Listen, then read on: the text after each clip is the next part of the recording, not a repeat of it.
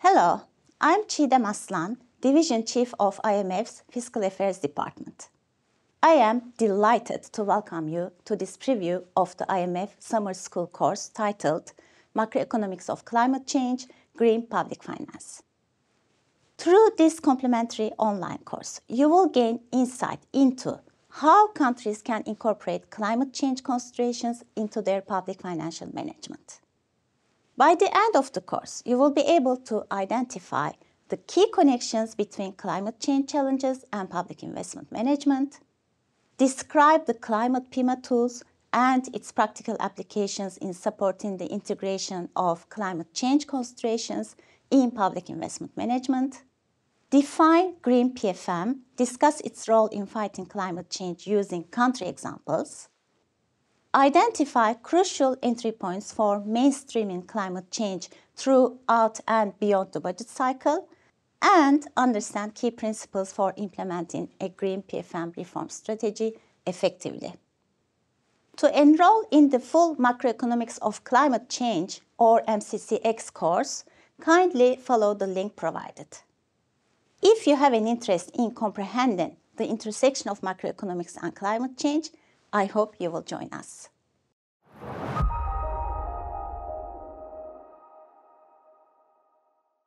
Infrastructure is key to economic growth and sustainable development, but climate change and natural disasters pose serious threats on infrastructure across key sectors, including transport, energy, water, and telecommunication. Climate change and natural disasters are already causing damage to infrastructure and disrupting services, imposing billions of dollars of economic costs a year in low and middle-income countries. At the same time, greenhouse gas emissions from existing and planned infrastructure around the world are estimated to be very large and growing. How countries plan and build their infrastructures now and going forward will determine success or failure of the Paris Agreement. A modern and well-functioning infrastructure has a truly transformative impact.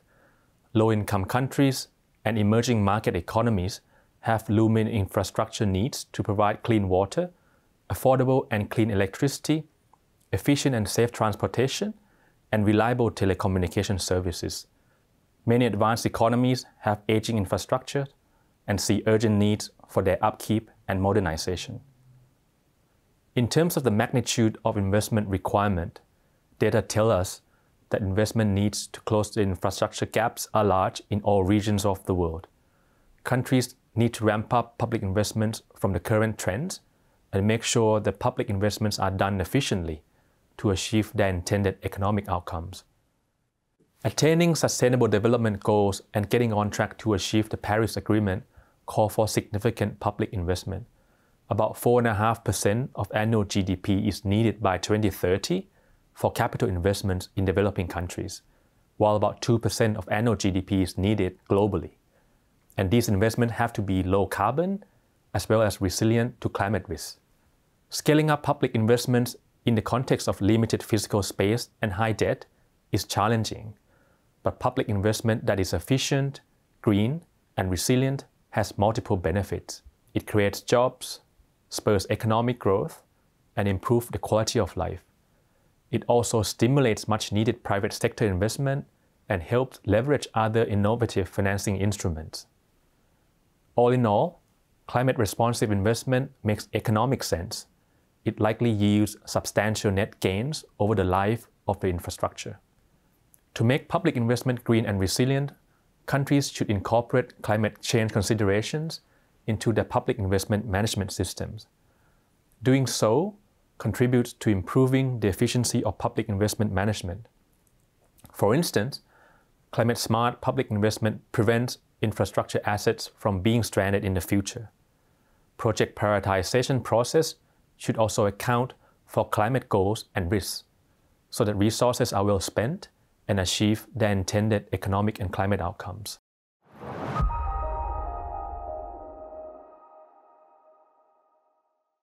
One key question for the IMF is how do we work with countries and support them in integrating climate change considerations into public investment management. The Climate Public Investment Management Assessment, or Climate PIMA, focuses on the climate aspects of public investment management. it assesses 5 key public investment management institutions that are most critical to addressing climate challenges. The 5 institutions are climate-aware planning, coordination between entities, project appraisal and selection, budgeting and portfolio management, and risk management. Countries have national and sectoral plans. The Climate PIMA considers how the planning framework could be enhanced to integrate NDC or other climate objectives. In some countries, the project selection process does not include climate aspects. The framework suggests how project appraisal and selection can account for climate and transition risks. Certain public investment expenditures have significant climate implications. The Climate PIMA helps countries think about identifying and tracking these expenditures, and it also helps consider how things can be improved so that public assets are well managed and major projects better executed in the context of growing climate risks. In addition, the Climate PIMA assesses countries' capacity on other cross-cutting aspects, including legal framework, IT system, and staff capacity. Each institution of the Climate PIMA consists of 3 dimensions, which reflect key features of the institution. Let's look at each Climate PIMA institution in more detail. The first institution assesses the extent to which public investment planning factors in the need for climate adaptation and mitigation, as formulated in NDC or National Climate Strategy. In this context, the first dimension looks across national and sectoral public investment plans and evaluates whether these are consistent with NDC or other overarching climate strategies. If a country aims to achieve 100% renewable electricity generation, the investment plan in power infrastructure and networks should support this goal. Since climate risks are location-specific, the second dimension considers regulations related to spatial planning and construction and how they take into account impact-prone areas and climate hotspots. The third dimension assesses whether there is adequate guidance and support to government agencies on climate-responsive planning, which typically requires a lot of technical capacity and complex methods. The second institution focuses on the need to adopt a whole-of-government approach. In addition to the central government, subnational governments and public corporations play key roles in climate-related public investment. The 3 dimensions altogether ask whether decisions on climate-related public investment are coordinated across the central government, the general government, and the public sector. Resources need to be allocated to the right sectors and projects and be responsive to countries' climate goals. The third institution assesses whether climate considerations are integrated into project appraisal and selection processes. The first dimension checks whether climate-related analyses such as risk screening or emission accounting are conducted as part of the appraisal of major infrastructure projects. The second deals with public-private partnership and asks whether PPP framework appropriately addresses climate risks and challenges. The last dimension assesses project selection process and whether climate priorities are reflected in the selection criteria. The fourth institution considers how the government's portfolio of climate-related projects is managed, from budgeting to asset management. This is essential in the implementation phase of public investment. The 3 dimensions under this institution cover whether climate-related public investment expenditures are identified and reported, whether ex-post reviews are conducted to help understand climate outcomes of public investment, and how the government's asset management policies and practices address climate-related risks. The fifth and final institution looks at how the government identifies and manages risk exposure associated with public investment that could be impacted by climate change and natural disasters. The first dimension asks whether the government prepares a national disaster risk management and response strategy. The second assesses whether the government has contingency financing mechanisms in place to manage climate and disaster risks. The third dimension checks whether the government conducts fiscal risk analysis that considers climate-related risks to public infrastructure assets.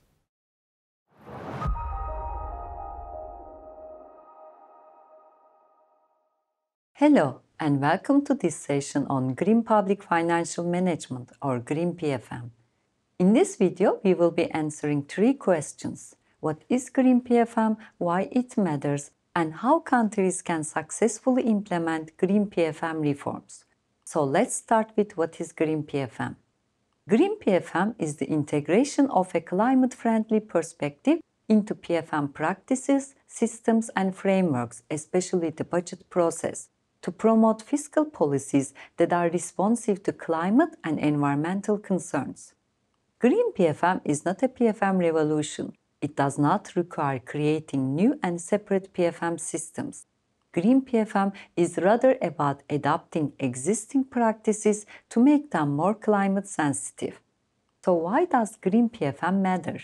You may already have heard about how specific fiscal policies such as carbon taxation or low carbon infrastructure are key instruments in combating climate change.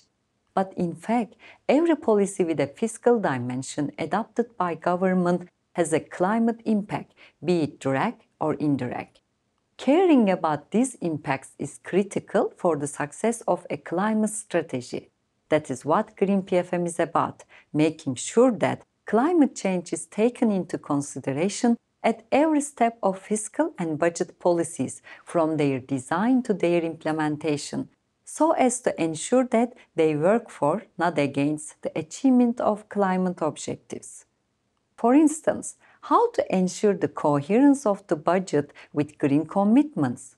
What guidance to give line ministries on climate goals when they prepare their budgets? How to prepare a medium-term fiscal framework that considers revenue and spending implications of climate policies? Or what are the specific transparency requirements on climate-related matters? Despite the relevance of these questions, Green PFM practices are still rare in most countries. According to the results of an OECD survey in 2021, 60% of the OECD membership still do not implement any form of Green PFM. A 2021 World Bank report shows that only 19 countries worldwide have implemented a form of climate budget tagging. However, the momentum has been growing. For example, finance ministries in a number of countries, whatever their income level, from France to Bangladesh, have successfully injected Green PFM into their PFM framework. Results have been encouraging, with greater awareness throughout the government and an increase in expenditure in the national budget that contribute to achieving climate objectives. Green PFM has also gained momentum on the international agenda through several innovative global initiatives, such as the World Bank, the UNDP, and the OECD. The IMF has recently expanded its analytical and capacity development toolkit with a Green PFM framework to help countries in greening their PFM systems.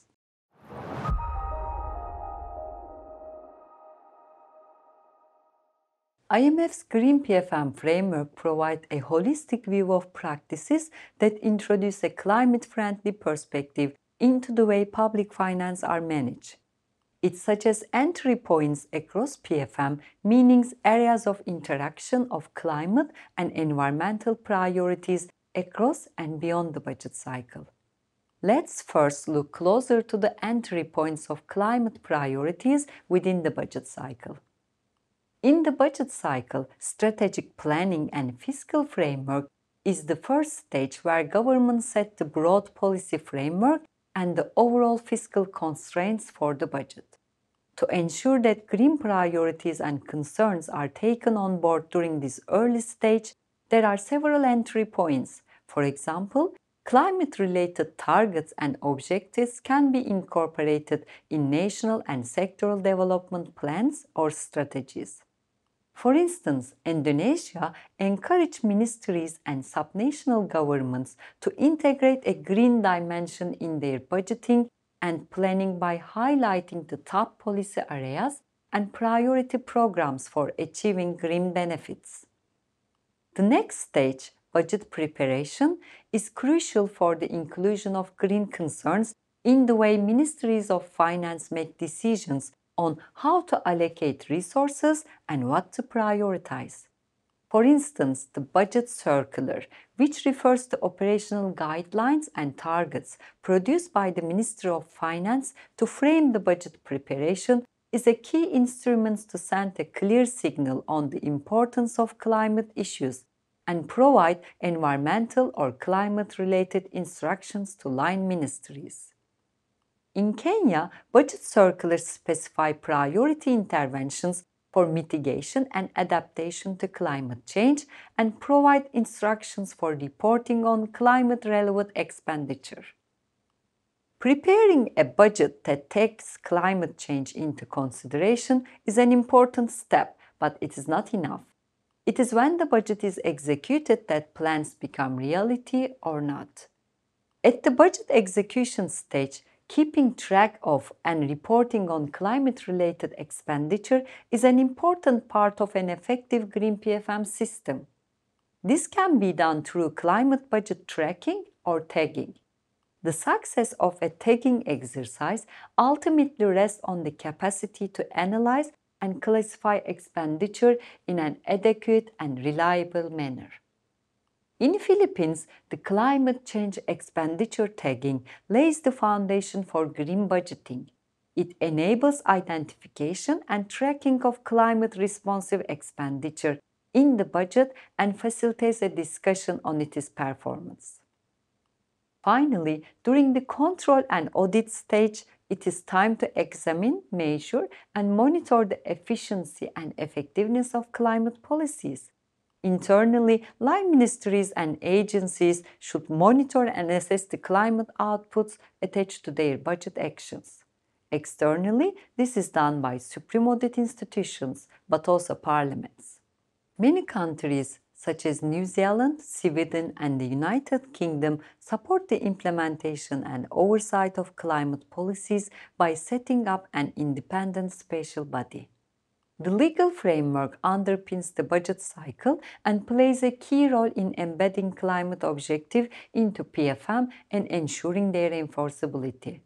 Adjustment may be needed to countries' legal frameworks to establish rules and procedures for green PFM practices or provide strong legal foundation for them. Green PFM also suggests interactions with PFM functions across and beyond the budget cycle. Fiscal transparency is one such function. The credibility of climate policies can indeed be strengthened by ensuring that legislators, markets, and citizens have information on climate commitments, targets, costs, and outcomes. Given their importance in public service delivery and in construction or infrastructure, it is also critical for central governments to coordinate with state-owned enterprises and with subnational governments to ensure they fully contribute to reaching climate objectives. Now that you have received a taste of Green PFM framework, let me emphasize again. The Green PFM framework is applicable to all countries interested in Green PFM reforms, regardless of their income level or capacity. Bangladesh, for example, has implemented concrete practices to integrate climate change objectives into the whole budget cycle. Their climate-responsive PFM starts at the planning phase with a climate change strategy. The integration of green considerations in macro-fiscal forecasting, a green budget circular, followed by a climate budget report, a system to track green expenditure in the IT system, and emerging performance audit methodologies.